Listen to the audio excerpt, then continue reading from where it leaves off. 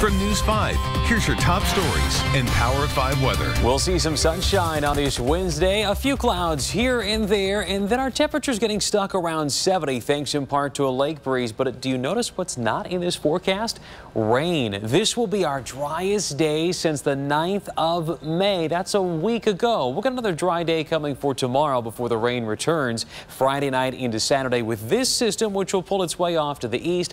A second rainmaker comes in for Sunday, and we'll keep our high temperatures near 70 for the next few days. Top stories for your Wednesday start with a survey of water customers across the country. The E-Team found Cleveland Water ranks last in the Midwest again. J.D. Power based the rankings on categories like billing and payment, communication, and customer service.